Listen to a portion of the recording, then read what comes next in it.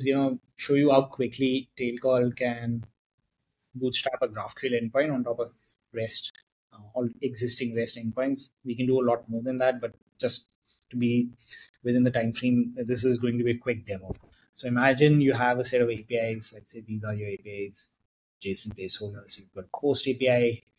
Let's say your user API. So you hit post. There's a REST API. You get a list of posts. Each post has a title, body, the user ID that created that post, and an ID of that post. And similarly, you also have a users API, lists set of users, IDs, name, stuff like this. There's a relationship between these two APIs, and these are REST APIs. You could say user one, and you just get data about that user one. Similarly, you can say posts one, and you get just the post with the ID one. You can also do something like user ID one, and you'll get just the posts with the user ID one. So that's, imagine these are the two APIs that we are sort of playing. Right? What I'll do is say, you can just say npm install -g tailcall HQ. Tailcall, this will install Tailcall on your system. I already have it installed. You can do this. It'll tell you what is the latest version. We are on 0.18. Let's do a Tailcall init. Yes. Let's say app.graphql app. Yes. Okay. So now you've got these three files. This is a YAML file that's useful for the IDE to work. This is an auto-generated file which has a lot of information to make the IntelliSense work really well. And this is the main file where we'll start writing our logic. So you don't have to write code for this, but to expose these APIs as a GraphQL API, we'll just start with the GraphQL file. So we'll say, okay, schema has query. These are standard things. And let's say type query. And type query, let's say, has posts, which is of type post. And the way you can query it is, let's say, path is posts. And what I can do is I can set up a base URL over here. It's a base URL. Yes, perfect. And this is actually, IntelliSense is working on this system. So when you get all the options that are available for, which are valid options available for the file, which makes sure that you don't mess around with the DSLs. There's autocomplete. Let's add post. Post looks like this. Okay, good. Oh yeah, perfect. Let me not add user just yet. So post also has user ID, which is a type of ID. Okay. Once you have this, so this is the file. So what I'm doing over here is I'm just saying, okay, set up a post. Use the post API, which is basically on /post. The base URL is specified as JSON placeholder, and the type post, the structure of the post is sort of shared. It's also specified in this file. Now what I'll do is I'll just say start the server, and then let's say posts give you title and you query. There you go. So you got all your posts on the right, okay? And it made one API call over here, which you can see, which is /posts. I can query for post title and body, get that ID.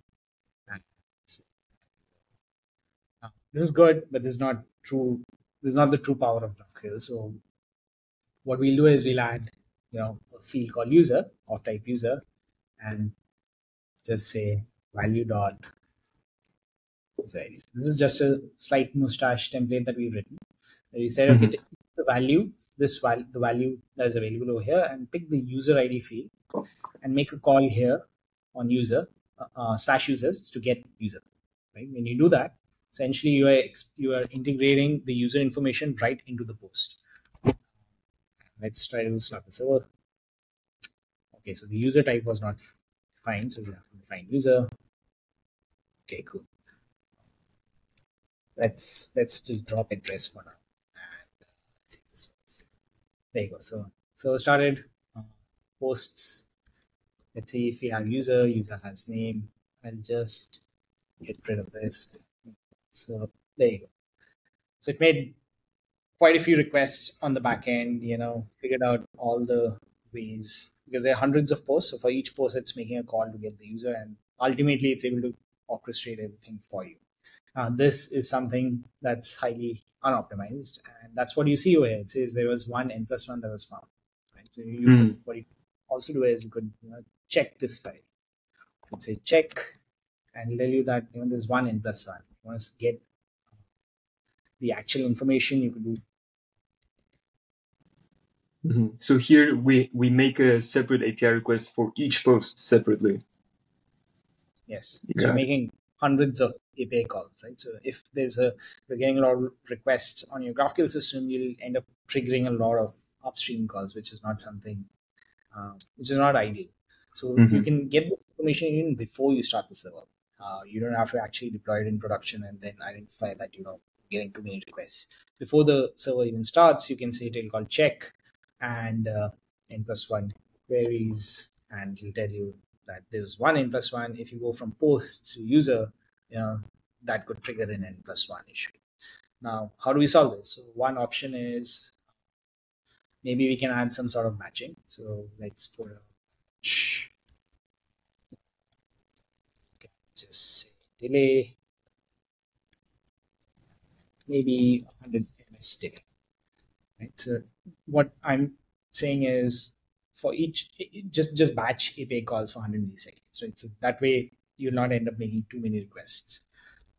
Earlier I was making 100 requests, and even though there were users that were shared across the posts, I was still making that request again and again for each post. With this, if I, let's start the server again. There you go. Let's make a request. Okay, so it's a little more optimized, right? There are just 10 calls over here. When we didn't have this, started the server, there were hundreds of calls actually. There you go. So a lot of calls that were happening before, which we've been able to optimize this way. Now, but if you try to do a check, the n plus one still remains on this file. Even with the n plus one problem is not solved, I've been able to sort of batch the API calls upstream, but the n plus one problem still exists. To solve that problem, what I can do is I can say, okay, instead of hitting this URL, if you remember, I showed you this API. What if we hit this URL? And what if we said that, hit user ID and user ID equals 2? What will happen in that case? It gives you posts for those users. Similarly, you can use users, and you can say ID equals 1, ID equals 2. So these APIs are REST APIs, so you can actually query for data by APIs, by ID. Here, I'm just getting two users. If I could leverage this API, then I could get all the users in one API call. And that basically means I need to make this particular URL. So I can do that. I can just say query key is going to be ID, value is going to be, okay, value is going to be value dot ID. Value dot user ID. So basically, the user ID is being passed as a query parameter to the user. Okay, and when you do this, let's see if what check says. Check doesn't know if there's anything that has changed really. It says that this is still an n plus one code. Right? So it needs another parameter which is grouped by. Here we just say ID. So we say, okay, so this is the last operation that we need to perform. So you made the API call, get the response, and just group it by the user ID. And when you do that and you check, now it says at compile time we know, even before we start the server, it says there's no n plus one. It's 0. Awesome. Right? Let's try to start the server. Okay, and let's hit this. Now we expect to see only 2 calls, right? Exactly. So there's a post call and there's a user call with all the user IDs. So I just made one call and I was able to get that response. Right? And I've batched it over 100 milliseconds. So you could be getting thousands of requests on your system. It's going to batch all of them together, make one call upstream, get the data, and send it back. So this is just a basic example of what Tailcall can do for you and can go beyond that. A lot of powerful primitives are embedded, mostly opt-in, because sometimes batching can have, batching is basically making you delay for a period of time. So it's not valuable. Sometimes you just want to hit those calls and get the data, and maybe the list is not that long and you're fine with, making an n+1 call. So n+1 optimizations are opt-in, but the good thing is upfront how many n+1 issues you have in your system.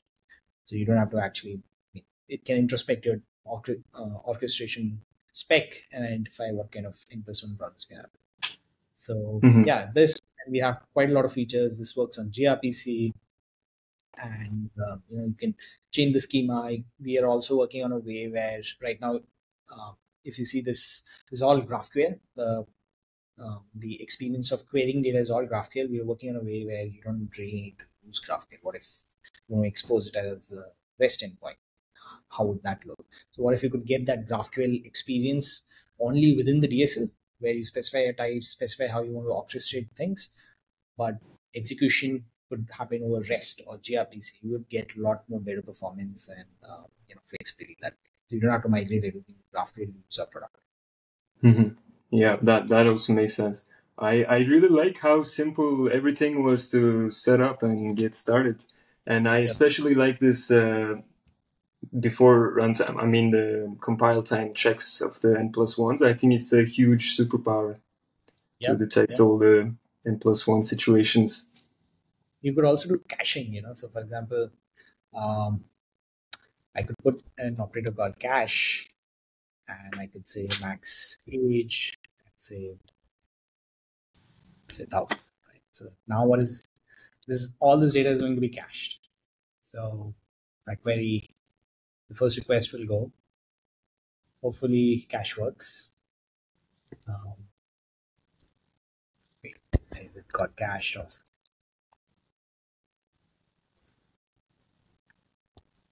this should work?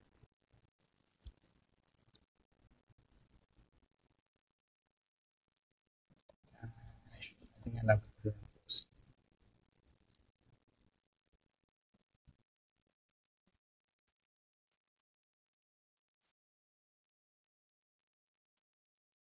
So cache feature, I think, is not just enabled. Maybe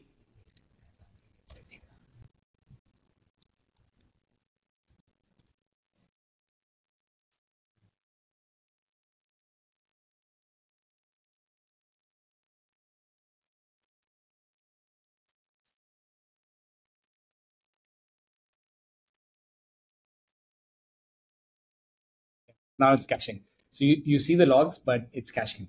So it's getting the responses in seconds. Yeah, so the responses are immediate right now. Yeah, yeah.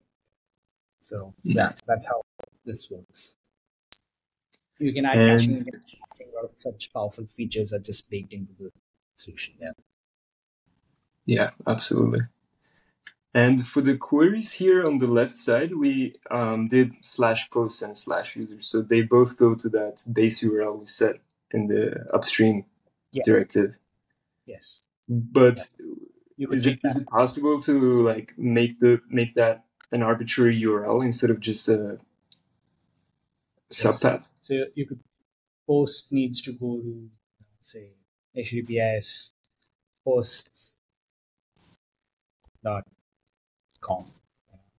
And maybe users, you want something else. Mm-hmm. You'd set it base users. So You can do that. essentially, we can And mix and match any service we want yes, together. And is this also true across protocols? Like, could I mix like my GraphQL services with my REST? absolutely. That's one of the key features. You could actually, let's say, the user is not coming via HTTP, it's coming via gRPC. So you can do gRPC, and you could say the name of the service over here, whatever the user service is, name of the method, get you'll have to specify your protobuf file over here, whatever the file is, so that you can integrate. But that's it. That's about it. You don't have to do anything else. And you can, now you're composing an HTTP API with a gRPC API. You could also actually connect with the GraphQL. So you could have a GraphQL service and you can integrate with GraphQL. So you could say, let's say the base URL of that GraphQL service is something like this. Looks sort of like this. You'll say there's a user service which is just exposed. It's a subgraph, for example. So this is a different take on how to compose graphs instead of using federation, GraphQL federation, which is popularized by Apollo. Here, what we are saying is it's just an RPC call, right? For us, there's no real difference between gRPC, GraphQL, and HTTP. You can just call a GraphQL API like this. You can specify if it's a query. One last thing is this file can get fairly complicated. You're writing a lot of stuff, a lot of configurations. So you can auto-generate it. So this file, we also support JSON and YAML formats. So we can auto-generate it based on, say, a Swagger endpoint, and we could load that up for you. And you can compose configs. You could say, there are a couple of configs. Each team maintains their own configs. We can merge those configs and deploy it on one infrastructure. So one of the things with GraphQL federation, which is one of the problems that I feel is not talked about enough, is with federation, there is a real physical abstraction that is created rather than a virtual abstraction that you could have introduced. What I mean by that is, what if your orchestration logic would lie in configurations, and the orchestration could happen at one layer rather than each subgraph. Like instead of having subgraphs working as that abstraction where orchestration is happening, and then at a router level, what if you could take all that logic, move it to one system, and run it there?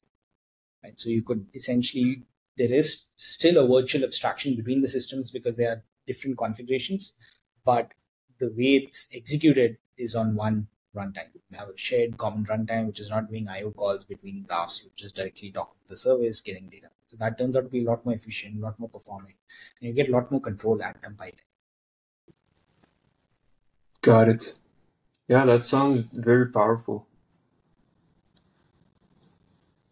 Awesome. So with Tailcall, I can use gRPC, I can use REST API, and I can use my GraphQL services, and I can compose them in any way I want. I can even make like little graphs and then combine them with other.